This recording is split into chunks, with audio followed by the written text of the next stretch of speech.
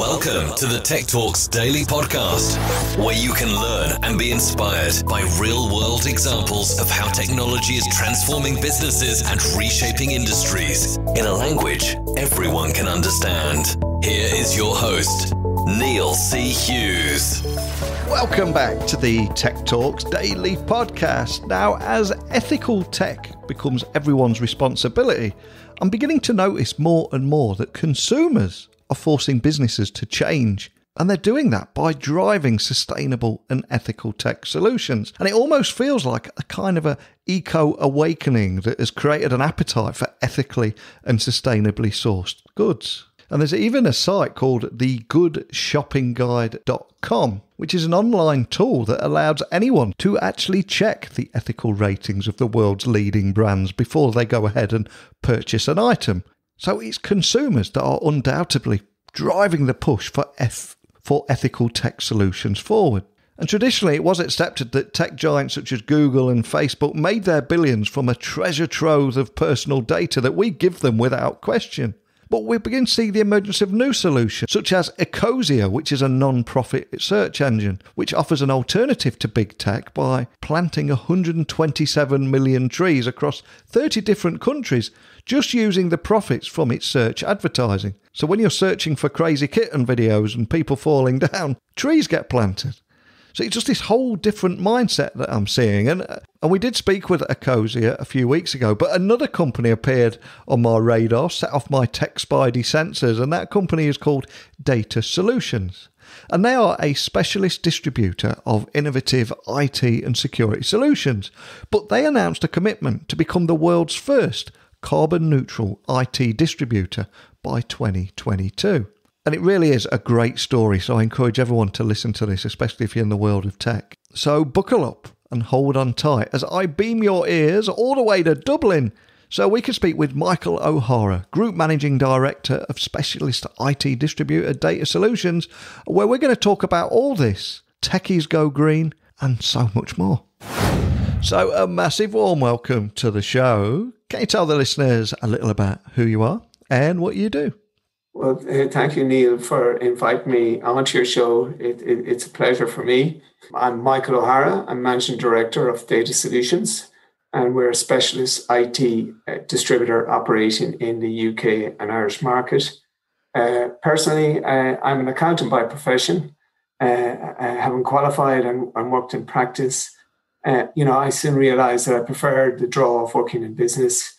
I like the freedom of being my own boss, and to watch something grow that you're involved in is very rewarding.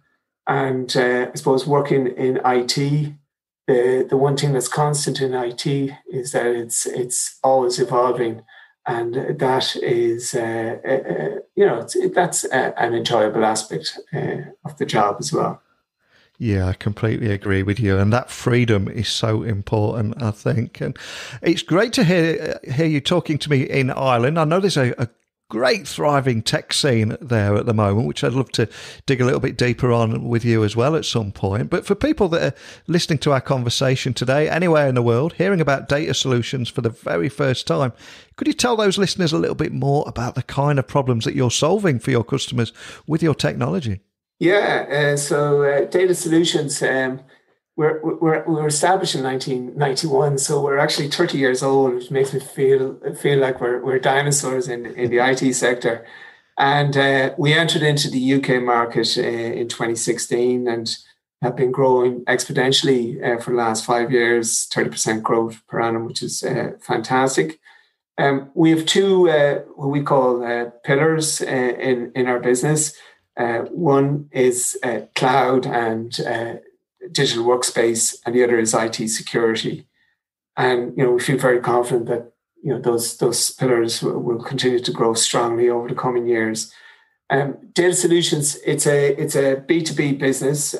We sell through a channel of resellers who are based throughout the UK and Ireland, and we represent 14 different vendors. We break those down kind of into three categories.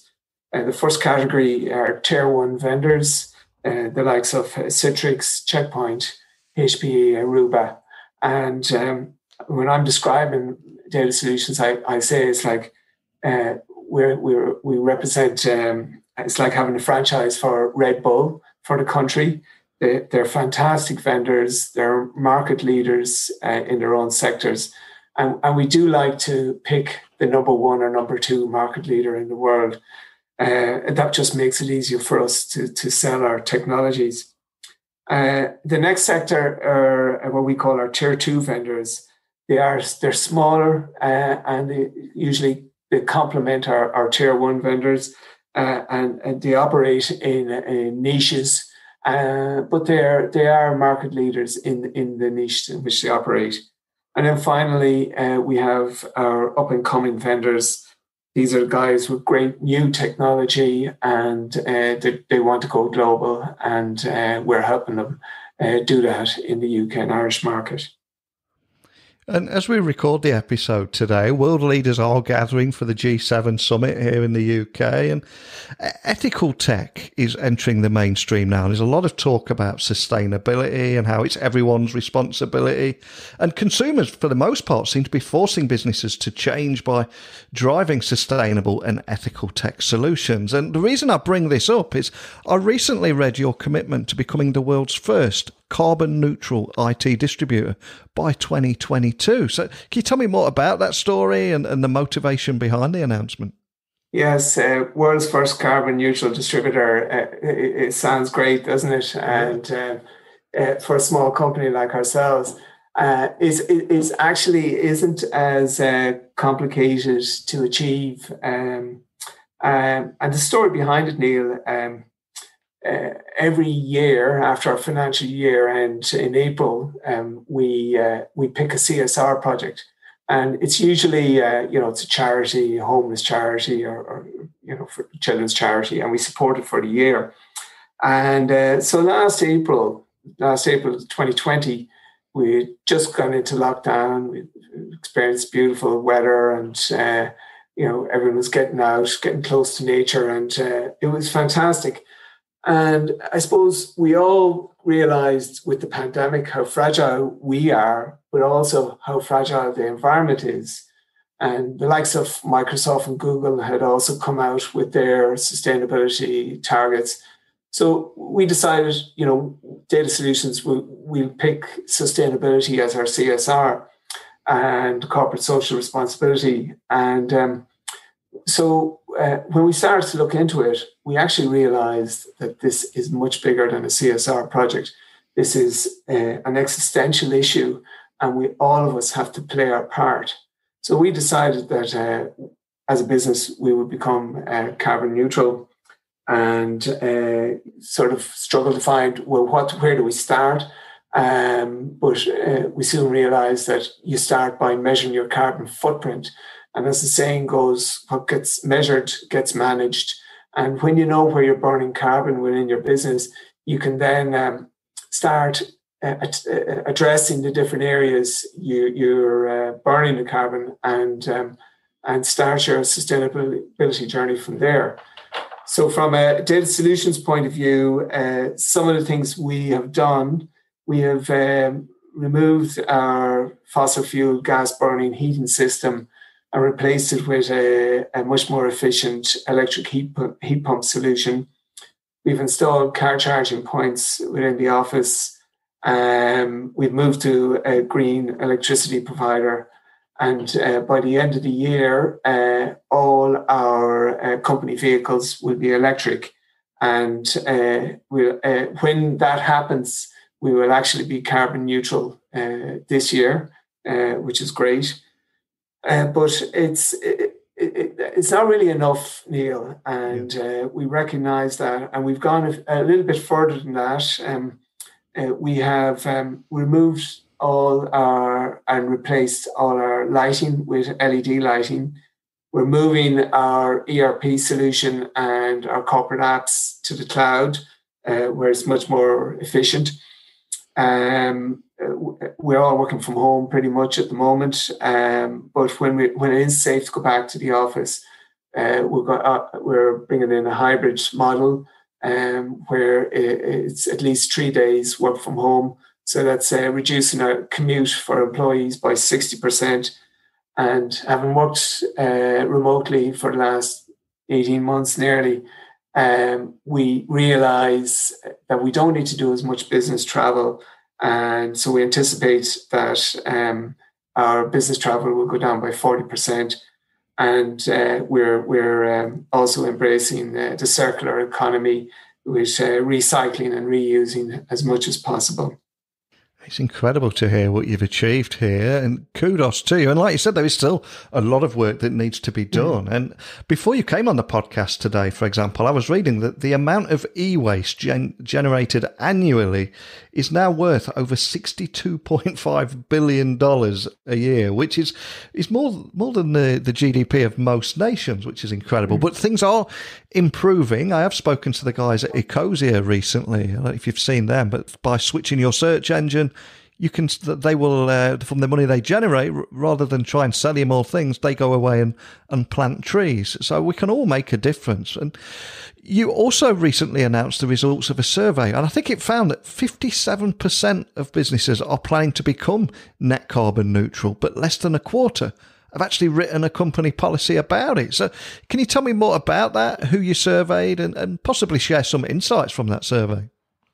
Yes, we did that survey last March when we launched Techies Go Green, and we wanted to get a starting point of where tech businesses were in terms of sustainability. And 24% didn't have a written company policy, but also we found that 62% were unsure how they could measure their footprint or carbon neutrality. 41% felt there was they had a lack of resources or capacity to do it, and 32% felt that they would have difficulty in getting buy-in from the company.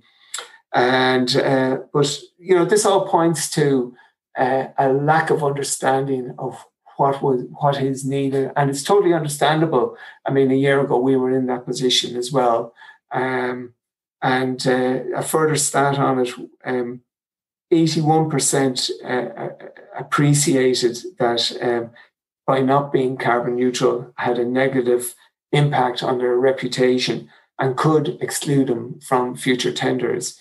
I think that kind of led to the 57%, as you say, that were planning to become carbon neutral. And I can add that we're just announcing a further survey 3 months on, Neil, and that 57% is now going up to 83%, and that plan to be carbon neutral by 2025. So the awareness is building, and I'd like to think that we're helping achieve that. And I'm curious, from the results in that survey, was there anything in there that surprised you at all? I was pleasantly surprised by the genuine interest from the businesses to do something here. As I say, we're 30 years in business and launched lots of technologies, and sometimes you get the glazed over eyes when you talk to someone about taking on a new vendor. But the genuine interest that they wanted to get involved, and but I'd say as well, we're really only at the starting point here. With a few notable exceptions, I'd say 9 out of 10 businesses are really just starting their journey. And there's a huge education investment required to build the awareness and the assistance to get the businesses carbon neutral and beyond. And something else that stood out to me before you came on the podcast was your Techies Go Green community, which I believe encourages and supports partners and other businesses in doing the exact same. So can you expand on that? Yeah, sure. So look, sustainability is such an important topic. And as I said, we feel that businesses don't know where to start, even though they want to. We also feel that time is running out to fix this. This is my biggest fear. Like 2030 is less than 10 years away, and there's so much to be done to avoid serious and irreversible damage to the planet. We felt we could do more. I mentioned that we launched hundreds of different technologies down through the years. And launching Techies Go Green is the most important launch that we would ever do. It's a sustainability movement which is centered around the tech industry, and not just tech companies, but any business that kind of works within the sector. It could be a recruitment company or a legal firm or accountancy firm. Climate change is not selective in who it hits everyone. And we're not going to be selective. If we can help any business to become more sustainable, we will. We went live in March, and we set ourselves an initial target of hitting 100 corporate members by the end of June. We currently have 80 members, and we will hit the 100 by the end of June, which is great. And we have two goals in Techies Go Green. The first one is to build awareness that we all need to change our behavior to become more sustainable for the sake of our children and for future generations. We all need to get serious about protecting the planet. As I said, there's no point in us all working hard to maximize our salaries and our profits if we end up with a planet we can't live in. And the second goal is to take action. We invite all members to sign up to a 3-year carbon pledge. The pledge is not compulsory, but we want members to at least try and get started on the journey and do something. And the idea is that each member will aim to have their business carbon neutral within 3 years.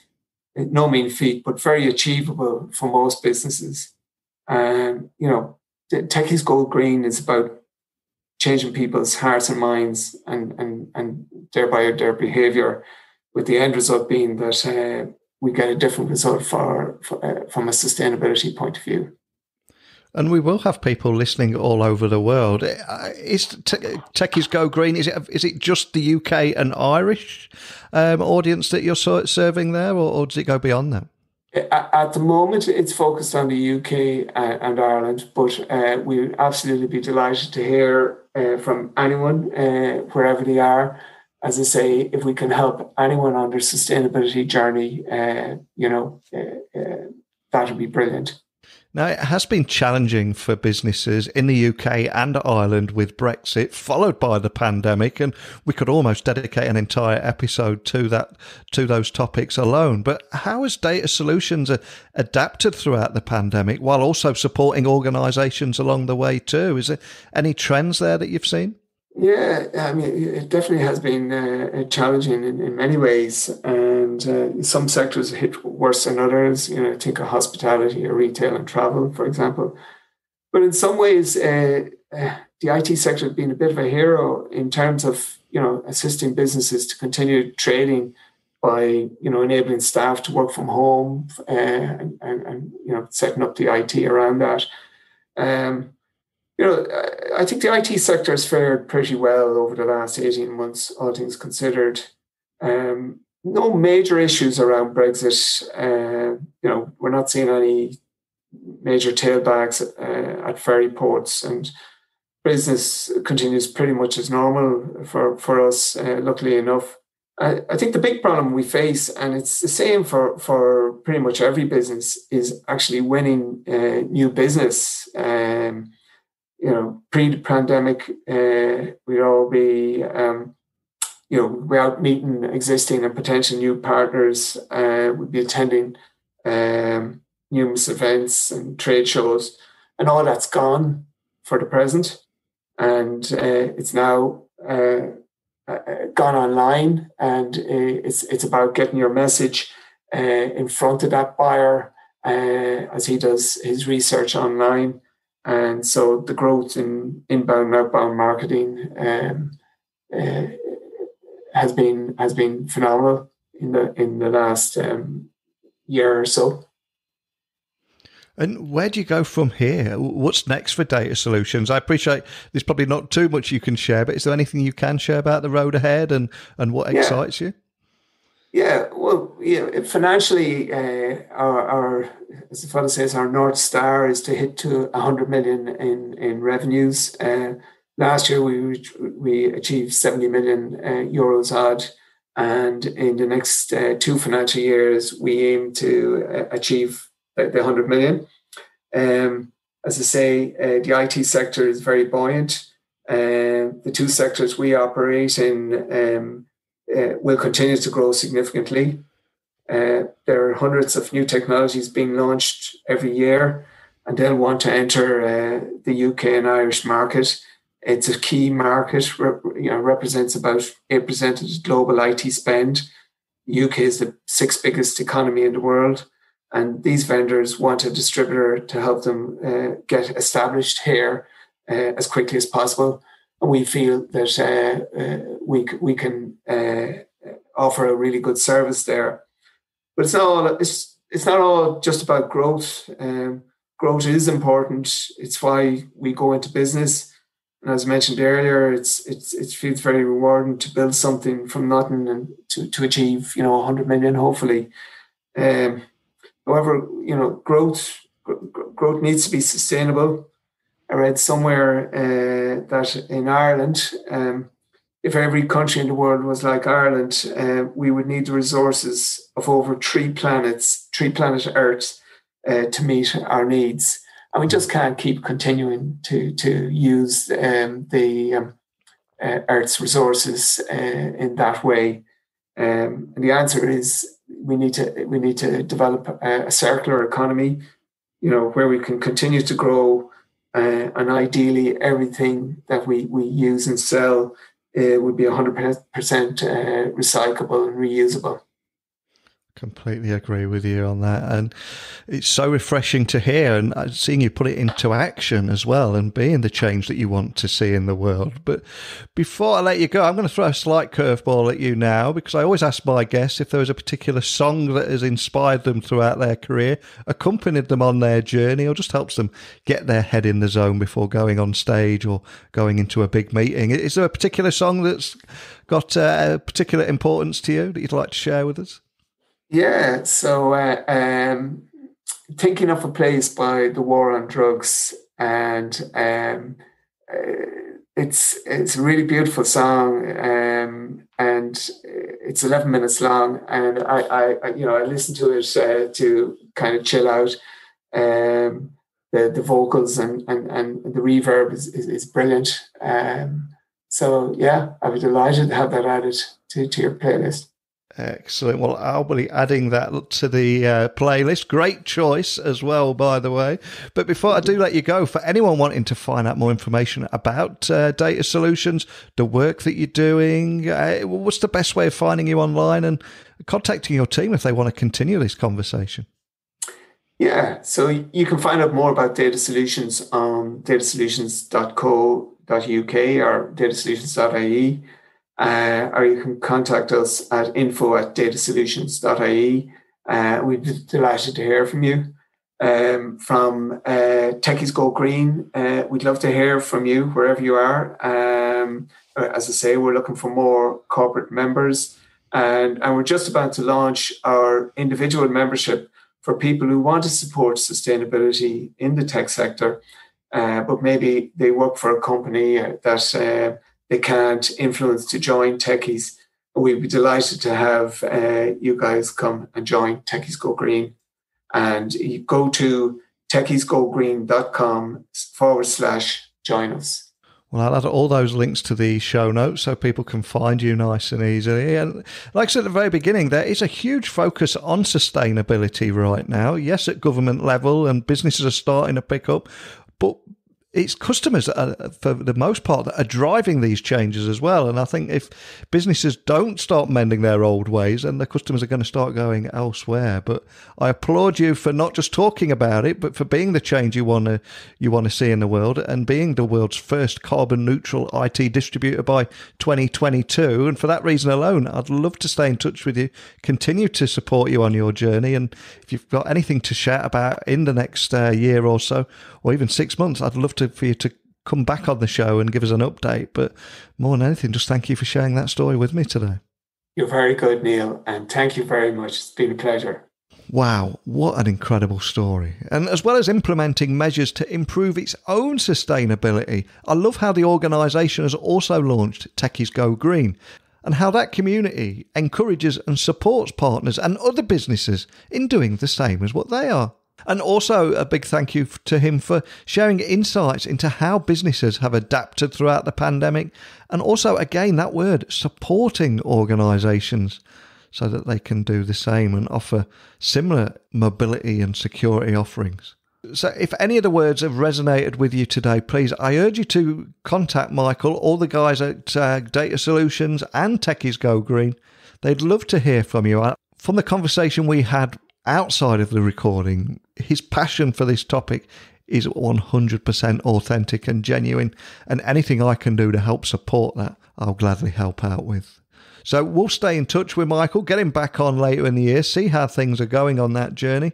But for anyone listening, if that stat in the survey, which found that, over 80% in the end are planning to become net carbon neutral, but less than a quarter have written a company policy around it, if you're in a similar position, contact the guys at DataSolutions, or equally send a message to me, send your questions to me, pictures to come on the show, whatever it may be. Email me, techblogwriter@outlook.com.